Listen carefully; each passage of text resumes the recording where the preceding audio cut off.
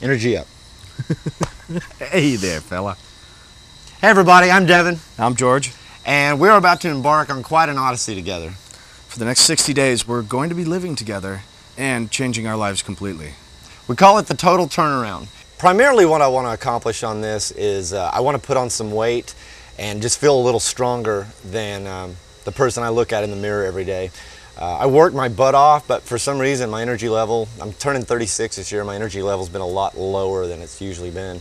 So I'm just hoping to put on a little muscle mass and feel a lot more confident about myself when I go out at night. I've found pretty much over the past 10 years that I have a very hard time motivating myself. That is really one of my greatest obstacles, I think, in this whole thing, is going to be to keep myself motivated, to stay on the diet, stay on the exercise regimen, stay on all of the changes that I'm trying to make in my life. That's the most important thing for me in this, and that's going to be the hardest thing. George's biggest obstacle will definitely be food. I think he'll get into the workout routine and definitely excel in that, but I think he's going to smell food and it's just going to drive him crazy.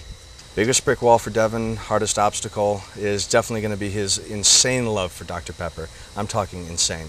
And his cigarettes.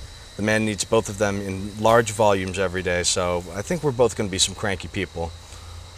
My lifestyle is atrocious. I smoke too much, I drink too much, I consume Dr. Pepper like it's going out of style.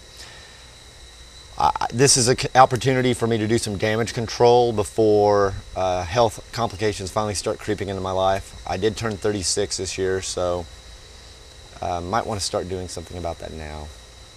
Like to lose some weight, like to get rid of all of my bad habits, smoking, drinking, etc., and would like to make myself a little bit more eco-friendly in the way that I live my life. Known George about 10 years. He was actually one of the best men at my wedding, which didn't last, but our friendship did. And now together for about 60 days, we're going to see if we can be the moral support the other needs to get through this little odyssey. Devin and I are definitely two very different people, just in our personalities, as well as what we're trying to accomplish in this whole endeavor. Devin is tall, thin, high energy. I am definitely short, squat, and very low energy at this point in my life. And we definitely have our fair share of arguments with each other, but we always make sure that we make up and everything's okay, and that we stay boys. That's going to be the most important thing, because in this whole project, it's going to be the brotherhood, it's going to be the ability to work together and really support each other that is really going to determine whether or not we're successful. So this is going to be packed full of drama and humor, and you should see some ups and downs for sure. Definitely, definitely. We've both reached a crossroad in our lives where we feel a change is necessary. Absolutely.